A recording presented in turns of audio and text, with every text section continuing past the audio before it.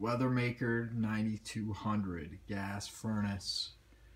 Yeah, it's not lighting, it's probably the igniter. Yeah, I bought this house less than a year ago, and it's starting to, well, it's not really running too well.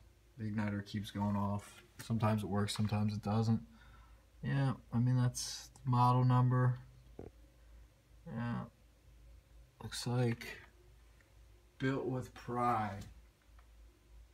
Quality, reliability, and pride in Tennessee. Yes, sir. I mean, it's old. What is this age? 25 years? Yeah. So it's old. Yeah, the coils look pretty good, I thought. Pretty clean.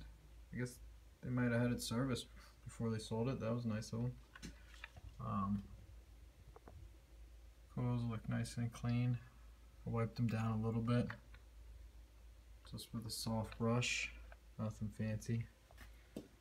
But yeah, the igniter, you could tell it wasn't igniting in here. No lights coming on. But first of all, before you do any of this, make sure your power is off. There it is, turned off. Get some gunk out of here. Yeah, so I got the igniter out. You gotta move this PVC pipe. It's a little bit of a pain. And you know, I saw another video on here.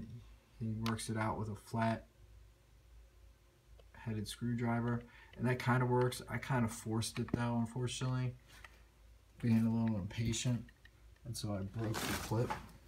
So it looks like I might have to buy another one. And you can see I busted the igniter. So I haven't gotten the new one yet. It should be coming before 8, thanks to Amazon.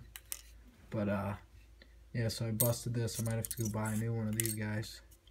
I don't know, I'll try to fit it in, I guess. Partially, we'll see what happens.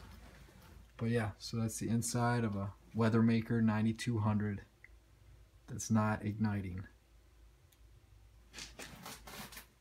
There you go. If you have any questions, leave a comment below. Thanks for watching. Bye.